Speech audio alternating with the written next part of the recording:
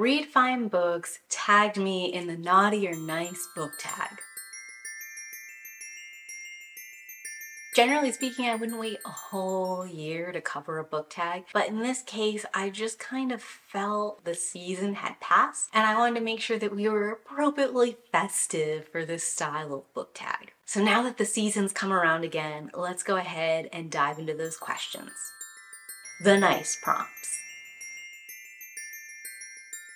What books filled your heart with joy in 2023? A Psalm for the Wild Built by Becky Chambers, Serpents of the Wings of Night by Carissa Broadbent, Heart Haunt Havoc by Frideas Moon, and Demonic by Jeff Strand. Some of these stories were uplifting and hopeful, and some of them were just stories where I was having so much fun. Number 2. What fictional character is at the top of Santa's nice list? Mosscat from Psalm for the Wild Built, Jody from Hollow Beasts, and Mina from Dracula. Number 3. Have you always been on Santa's nice list? By the end of the year, yes, but I wouldn't say every second of every day is me being super kind. Number 4. Show us the nicest cover of a book you've read this year. Daughter of No Worlds. I think this book cover is stunning. Number 5. Share a nice seasonal holiday tradition you have. So when I was a kid, every year my family would go stop at KFC, pick up a to-go order, have a thermos of hot chocolate that we would eat and drink in the car, wait as night fell to go out and tour the grounds of La Salette, which was one of the #1 biggest light shows in the Northeast. It was beautiful, and it was such a lovely mashup of old lights, like from way back when, to the brand new ones. I just really loved it. Number 6, what 2023 reads would you give to someone who'd been nice? Hollow Beast by Elisa Lynn Valdez, Benny Rose, the Cannibal King by Haley Piper, A Psalm for the Wild Built by Becky Chambers, Demonic by Jeff Strand, and Riot Baby by Toshi Ibuchi. I have given some of these books out to people who I thought would enjoy them.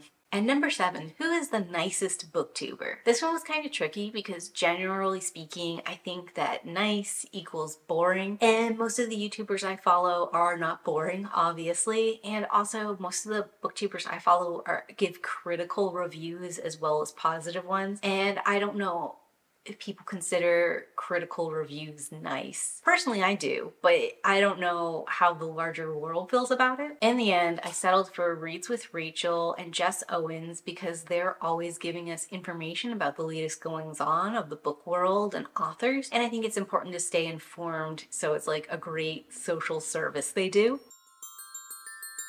And then moving into the naughty prompts.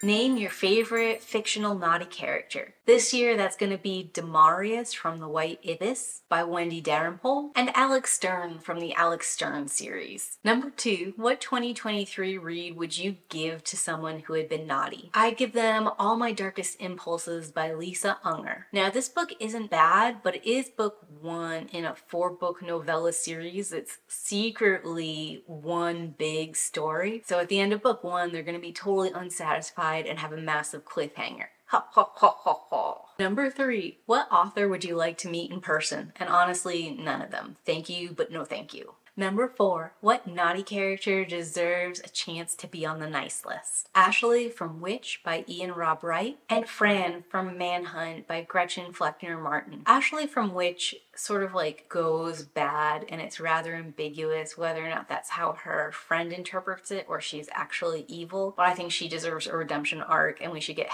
#justice for Ashley. And Fran from Manhunt is a very complicated character who is in a series of unfortunate events, and I just think that she deserves a redemption arc or a chance to like live out her life and fully make decisions of her own free will. I mean, she's kind of shitty in the book. She is not kind to Beth or to several other characters. She's a little bit fickle. She's very self-centered and insecure and makes decisions in a way that is about validating herself more than it is about survival or anyone or anything else. And I just would like her to get that opportunity. Number 5, have you ever been on Santa's naughty list? Never for a whole year.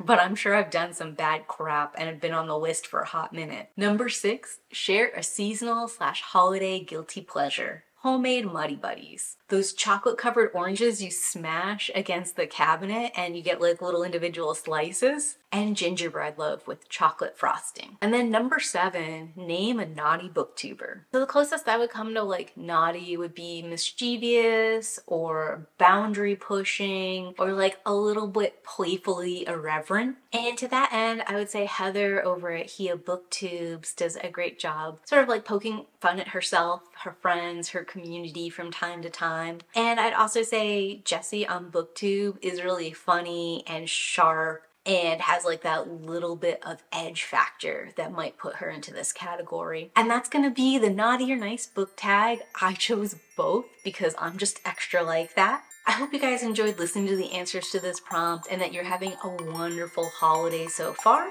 And as always, keep reading. Bye!